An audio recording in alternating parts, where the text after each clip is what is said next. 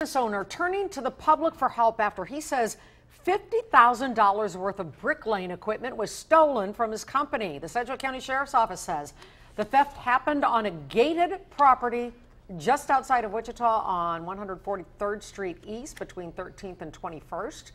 New at 10, KAKE's Madeline Anderson is here with details about the crime. Hey, Madeline. Well, this is the stolen 27-foot-long trailer belonging to Tony Lair Masonry Construction.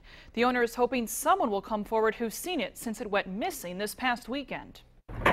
These guys knew exactly what they were doing. All that's left of Tony Lair's Brick Lane business are a couple of buckets, a shovel, and a broken chain. I don't know what we're going to do. Lair says thieves cut the lock on his trailer Sunday morning, then drove right off the property with it and everything that was inside. I'm probably going to be somewhere around $50,000 in scaffolding and trailer, saws, diamond blades, all my small hand tool equipment gone, everything. His case is one of 8 trailer thefts around the county since the beginning of the year. The sheriff's office doesn't have any suspects, but investigators are reviewing nearby surveillance video for possible leads. I hope somebody has seen it and can contact authorities immediately. It's been 3 days now, but we're still keeping our fingers crossed. In the meantime, Lair says his family and his employees' families are hurting. Insurance only covers part of the loss, so his team won't be able to get back to work until they find replacement tools. People that steal from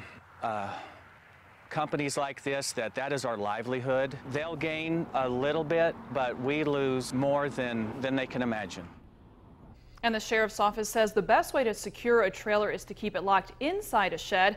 If you don't have access to a shed, chaining it to something outside will at least make it more difficult to steal.